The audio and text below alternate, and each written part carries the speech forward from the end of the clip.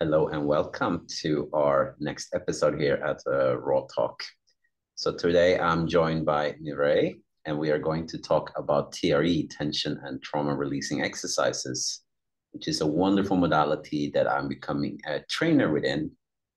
And I've been working with this for the last couple of 4 years now, and it has many benefits for me. So that's what we're going to share a little bit more about today. But I'm going to let you introduce yourself before we get ahead of ourselves. So welcome. Awesome. Thanks so much, Simba. Great to be here. My name is Mireille Wagner, and I'm a functional medicine and nutrition coach. And I work mostly with clients who have some sort of chronic symptom and have been struggling to resolve these over many years. And, I stumbled across your work through experiencing as well my experiences with clients that there's a subset of clients that no matter how much clinical work they do, they just hit kind of a ceiling with the progress that they make.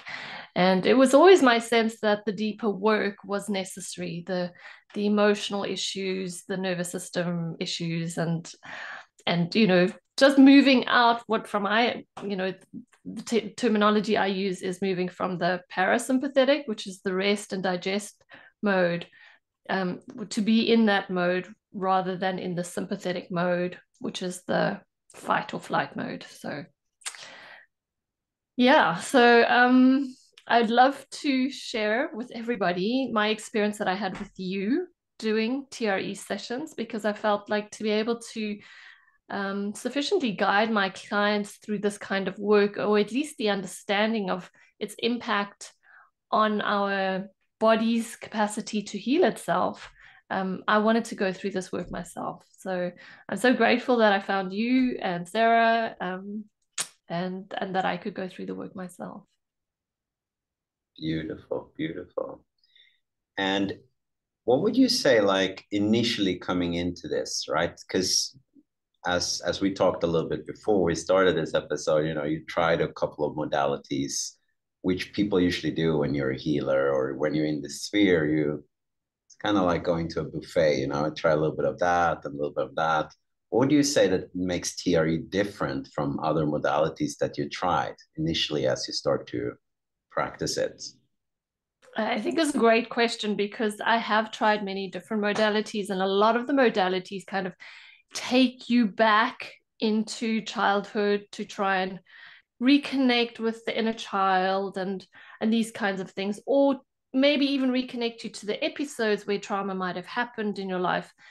And I'm open that I haven't had any big T trauma like I think a lot of my clients have had. And so I was a little bit suspicious about what could this kind of work do for me if I've only got little T trauma, maybe just never feeling like I'm good enough and having a critical mom or whatever it might have been. And so I've tried those kinds of works, going back. And what I love about TRE is that it's really just about being in the body. You don't have to go back to those feelings, dig up any past. It's just experiencing your body in the moment. And the amazing thing is that you get to feel the tremors. So it's a very physical feeling, whereas I often found in other um, emotional work, you're very much in your imagination and not so much in the body, at least. Sure, there's some breathing, but the tremors are just something that it's just way different than everything else I've done. Amazing, amazing. And So why don't you explain to everybody, how TRE works, how you came across it, and all about these tremors. yeah, definitely. I came across TRE from a person that we're now friends, and but this person was coming in as a client. They wanted to do a consultation and know a little bit about what we do and what our center is all about. But I remember, or even from the beginning of this consultation, everyone that comes to us is like, I want to come for this, I want to fix that. They come with a clear intention. And this person was kind of like, I want to meet and chat a little bit. And we were like, Okay. Like, not that there's anything wrong with it, but we never had anyone come in for that reason. So I already knew that this will be a bit different. This consultation would be a different. And then we were talking for a while, and then this girl mentioned TRE, and I was like, what is that? I never heard of that. And then she started talking about it. And then I remember that I have actually heard about it during my massage training that I did 2011, that someone talked about, it's a way to connect to your autonomic nervous system and essentially just bypass, or not bypass, but just you don't have to go to your memories, you don't have to go to your emotions. You just drop into the body rather and let the body let go of any tension or stress that we have. Like you mentioned, it could be something that happened many years ago, or it can be something that's happening in today, in your life today. But she was telling this story about how he came to be, about the founder, Dr. David Berceli, that was studying people in a lot of distressed situation in war-torn countries, but also law enforcement, but also corporate workers and athletes. And he got very fascinated by the fact that, whenever the human body is faced with a lot of stress, it kind of goes into a fetal position, either fully or gradually, and that it has an innate ability to shake. So you probably remember from school, you probably saw someone that were like flicking a pen or doing something, and you're told off, don't do that. That's not good, And that's just natural. We were born with it. So he was like, why do we try to override it? And how can we actually just reignite this tremoring mechanism? Because we already have it, right? TRE doesn't create the tremors. It's just a way of remind you of the amazing healing capacity that the body already has, and how we can remember it and feel safe enough to further explore it and let that tremoring release the tension and stress that we have in our nervous system. And it's not just for humans, this is for animals too. If you have an animal around, Eastern Europe or New Year's Eve, when there's fireworks, right? You see them shake, right? So all animals have that natural tremoring mechanism, and it's just a way of letting go of stress and tension. So the founder really got into, how can I teach this to people? How can I make it into a modality? And then he found the TRE with 7 preliminary exercises to initiate this tremor, together with the work of Stephen Porges in the polyvagal theory, so we can understand what is it that actually happens, right? Like, if I ask you how you feel today, you probably say good, but your good and my good, might be very different. So through the polyvagal theory, we learn how to use a language that both people can articulate and explain what am I experiencing in my nervous system in terms of feeling safe, unsafe, present, or not present today. And that's kind of what we put together as modality for TRE. And it's spanned worldwide now. So it's in all major continents, and it's been exposed to a lot of people. I actually don't know how many, but last number I heard was around 2 million people worldwide that's been exposed to it. And it's really, really, really a outstanding healing modality. And it's so easy. I think that's the main thing that people really like about it. That's what fascinated me coming into it. Like, what got me into TRE, that it was like, you don't have to think about anything, you don't have to go to memory, you don't have to go to your emotions. You connect to your body, and your body will take care of it, right? And you don't even have to really understand, okay, is this shaking happening because someone bullied me in school? I don't know. And we don't have to know. Doesn't really matter. Yeah. Doesn't matter. You get the same result, right? You let go of that tension. Yeah. So why don't you explain what the body's going through in these tremors? Can you, from a practitioner's perspective, how is this helping clients release the stress and anxiety without getting too much into the technical details? Because look, I've experienced this myself, and I've been telling my clients, the first time that we did our session, the very first session we did, like, I track my sleep, and I usually get like just under 2 hours, 1 hour 40, 1 hour 50 deep sleep. And that night, after we did that first session, I got almost 3 hours of deep sleep. So that was for me like a very measurable impact of calming my nervous system. I could really just sleep so much longer and deeper. for that night. So yeah, I found it amazing. Amazing. Yeah, so we talk about pulsation when we teach TRE, right? If you look at the whole body as a jellyfish, right? Your body is not a jellyfish because we have bones, we have muscles, we have structure. But if you kind of take that visual image of a jellyfish, right? Everything is fluid, like your lungs expand and they contract. So when your body, when we say the human organism, we need the entire body, when it's faced with a lot of stress, it usually contracts, right? But when the stress has passed, it's not always that we relax that contraction. We kind of keep a bit of that contraction in. So that doesn't allow you to fully breathe. That doesn't allow blood circulation to go as smooth as it could. It doesn't allow nerves to send signals to certain parts of your body, and it doesn't allow the sensations when you touch to travel back to the brain. So we're starting to block flow of blood, lymphatics, energy in your body. So what happens with the tremors is that we're actually going into the brain stem, which and the central nervous system through the spine, and we're actually initiating a sequence of movements that are involuntary, right? So it's not like I'm sitting in a squat position until my muscles get lactic acid. They have a lack of oxygen and they start to shake.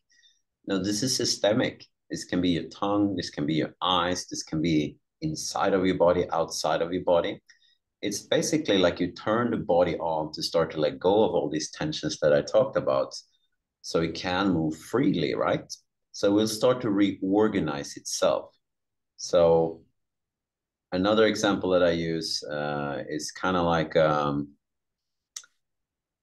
imagine a storage container, like you have a storage container, right? And you just have stuff everywhere, right? It just looks very disorganized. But if you start to stack everything up, you realize, oh, there's a lot of space here, there's a lot of space here. And that's what happens when there's a lot of tension and stress in the nervous system. Everything gets a bit distorted and disorganized. And what the tremors does, it kind of helps you to restore, put things back into order, get circulation going, makes us connect to certain body parts, right? Mm-hmm. Mm-hmm. And what you mentioned about the sleep, it's really about the relaxation, right? That we allow ourselves to feel safe enough to relax.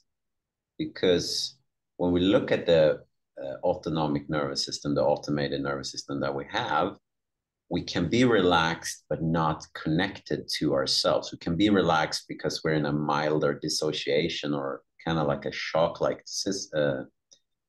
state. For instance, you sit in front of a computer for a long time, and after a while, you're like, oh, wow, I'm actually stiff in my shoulders. I'm hungry. I'm thirsty. I need to go to the bathroom.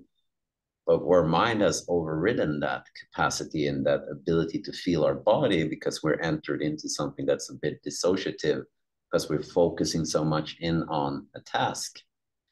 But you can still feel relaxed in that state. But you can also be relaxed in a connected state where you're aware. I'm relaxed and I've become aware early. Oh, I'm starting to get stiff in my shoulders. Let's do some stretches. Let's go to the bathroom. Let's take some water. And then I continue a little bit. So that's a different kind of relaxation and body awareness that comes from a safe place.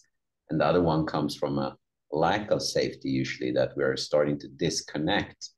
So what it sounds like was that your body really went into that safe, connected state, and then it can fully relax, and then you can sleep deeper, better focus, stress resilience goes up.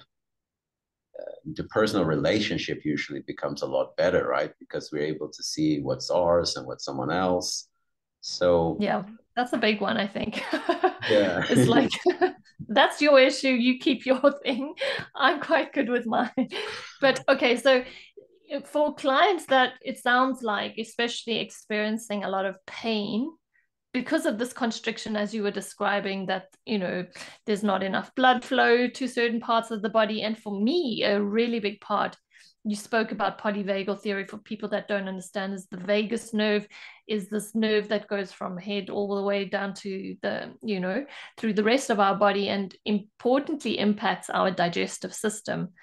And this is how that gut-brain axis is so strongly connected. So if there's stress in the body or trauma in the brain, that is going to impact our digestive system as well. So for me, I see this as a great way that even though my clients might be eating healthy and doing gut work, that if their nervous system is stuck in this fight or flight mode, that they're still probably not going to be digesting food as well.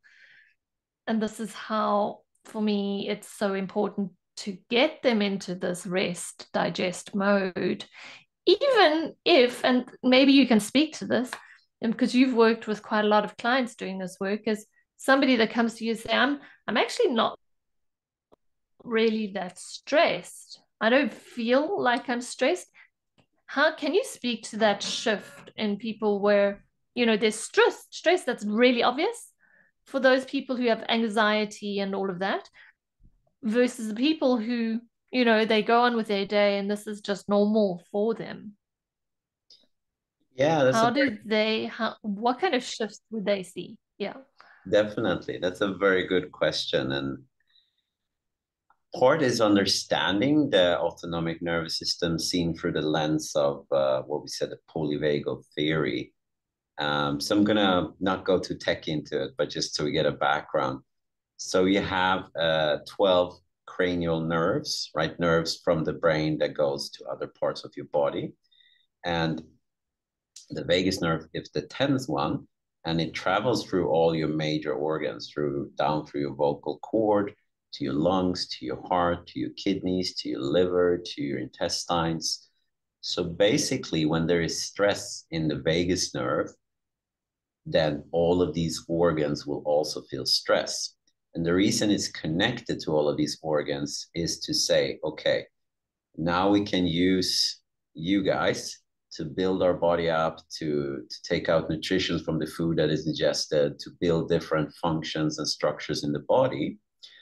Whereas if there is a danger, that is a secondary need, right? If there's an imminent danger to the physical body or the ego identity, which is the same in the nervous system, right?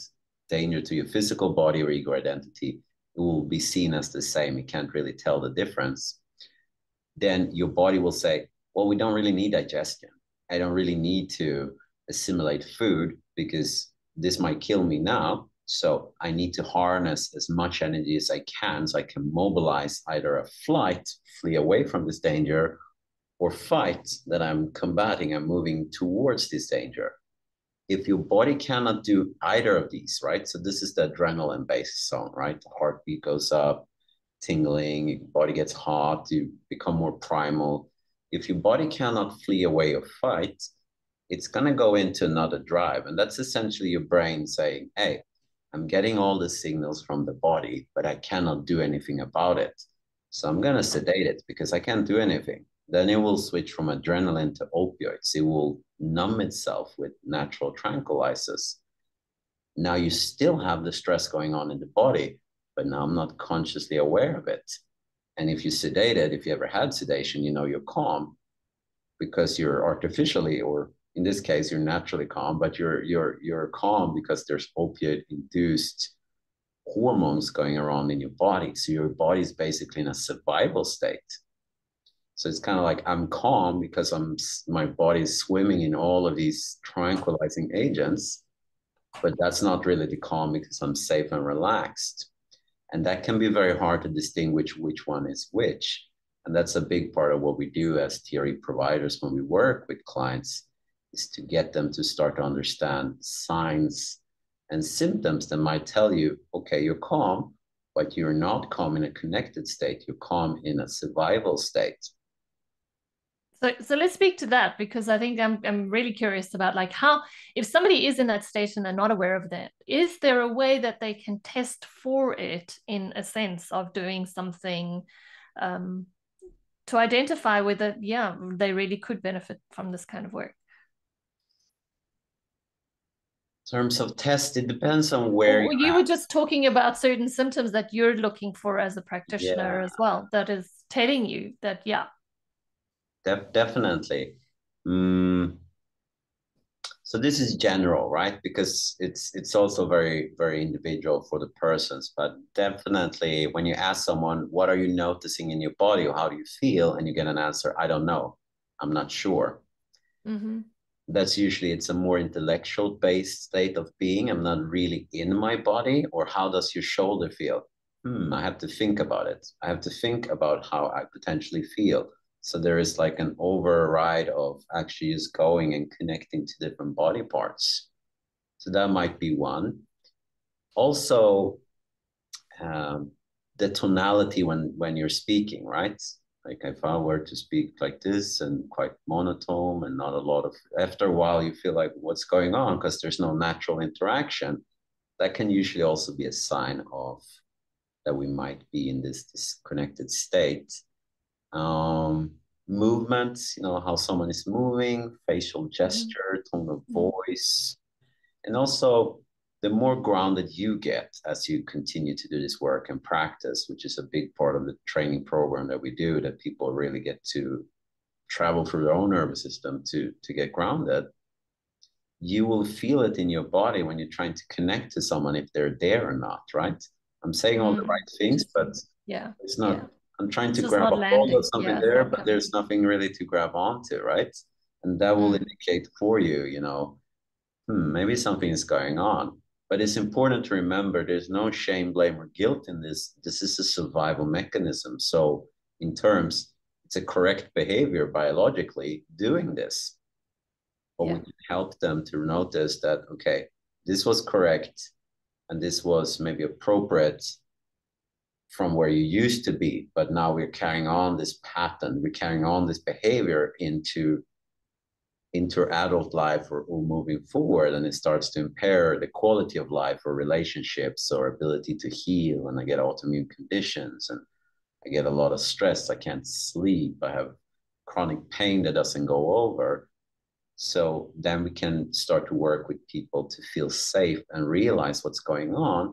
And as they do, together with the tremors, they can actually start to let all of that tension and stress out of the system, and the body can feel safe enough to ground, actually. Yeah. So do you want to give everyone a brief overview of like how long a session runs for and how long they can expect to do TRE for before they start seeing the benefits of it? I mean, like I saw it in one night just because I could track that. But yeah, what is your experience with that?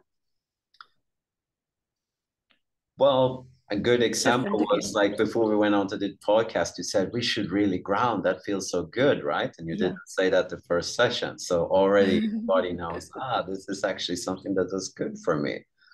My sessions usually run 75 minutes. And I do that because I work with a lot of different kind of modalities. So that was kind of the standard time that can encompass all of the things that I do. And what you can expect in the first session is get an introduction to what TRE is. We start by connecting to the nervous system and the body and explore the modality, right? To really get to connect to the body. And it's very different, right? Sometimes people shake the first time, sometimes they don't. It every session will be unique because you're working with your body, right? So it's not like I'm ordering a dish from a restaurant and it will come out standardized the same way. We're working with organic tissue. So every time will be something new. And I usually say that the first 4 to 6 times is good to do with a practitioner or provider because the body will respond in different ways. And this is for you to kind of realize that it's normal, it's safe, it's natural, there's nothing strange about this. But what people usually notice is more relaxation, better self awareness, a pause between you being triggered and your reaction, right? That you have a little bit I of a, love that one. That's big. Yeah. and that's really, where you can find your personal freedom, right? Like your trigger and your reaction. If your nervous system is very engaged and someone says something, something happens, and your nervous system says it's not safe, whoop, it will react straight away. But if you can get a little bit of a pause between those two, then you can start to show your brain and nervous system it's possible to do something else when I'm feeling like this, when I'm in a state of being activated like this. Yeah, so that's like a big red flag for everybody that's listening. If you feel like you're a reactive person, get triggered easily, you need some nervous system work. Okay, so cool. All right, so I'm so grateful to you because you've offered to guide my clients through a TRE session, and that's the benefit of working with a practitioner like you, is you're watching how we're doing this on the Zoom session, so you can identify as well if we're doing the positions correctly and can correct us. And so I find that very beneficial. I mean, we can watch recorded videos, but you don't actually know that whatever you're doing is the right thing. And that's why having a practitioner, as you say, is always 10 times better. Yeah. So I'm going to just say that we're going to be running a TRE session on Tuesday, the 13th of June at my time is 3 p.m. Central European time. Your time in Thailand will be 8 p.m. And so for the people in the US, it's going to be early morning. So if they do want to join, I do have still a couple of spots. I've given priority to my clients, so I've let them know, and I have a couple of clients that have reserved them. We can take up to how many people, Simba, on the Zoom call? It can be around 10, 12. Yeah.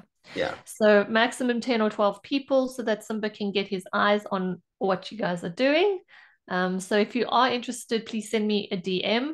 If you're in Simba's audience, please send him a message and you're more than welcome to join as well. And then why don't you now explain about, for people that might be listening and also in this kind of space, practitioners, my colleagues that might be listening, all this nervous system work and might be interested in learning about it and going through this as a practitioner. Do you want to talk about that? Yes, I have a program starting October 13 and 14, and it's a year-long program. And it's based in 3 phases. Phase 1, you work through your own nervous system and really get to know the tool for your own benefits. Phase 2, you learn how to work one-on-ones with others. And phase 3, you work in groups. And it's all based 100% online, and most of it's based towards weekends or pre-spoken hours, right? So people can work full time and still do this program. And it's really a nice way of deepening your skills of understanding how important the nervous system is in terms of connection for yourself, for others. So even if you weren't to work with TRE per se, just knowing that work, having that understanding, having that grounding, whatever you do will actually be better because it will come from a different place within you. And we also have the option of doing the module 1, which is a 2-day training, 13 and 14.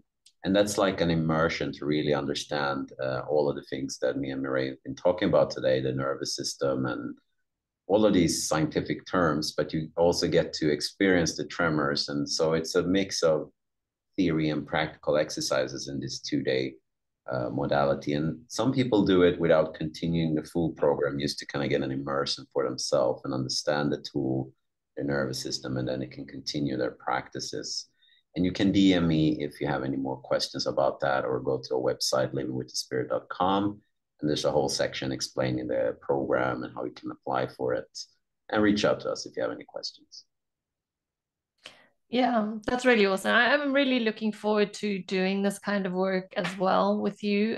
We've spoken about this, and because as you mentioned, it's just the ability to connect with our clients as practitioners on a completely different level, and also to hold the space for anyone that's moving through something that's really, I don't know, triggering them or difficult. Just a case in point, after the work we've done as well, my husband's been going through pretty hectic stuff emotionally, and I can be totally grounded and not reactive and not compound what he's going through, but rather neutralize what he's going through. So I find it really, really awesome for parenting in our relationships with our partners, as well as my work as a coach. I think it's really, really valuable. It becomes less personal. I would say if anyone were to take anything away from this today, you start to understand it as an autonomic nervous system response. Sure, there is accountability and responsibility for my actions, but you start to understand there's nothing wrong with me. I'm not stupid. I'm not all of these things that we might have been told or tell ourselves. It's less personal, and then it's easier to work with it, right? It's happening to everyone at different levels. Now you understand why, what you can do about it. That's the strength, I would say. Perfect.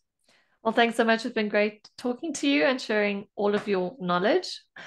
So I look forward to seeing you on Tuesday. Yes. And have a great weekend for you out in your Yeah. travels. Thank you. Thank you.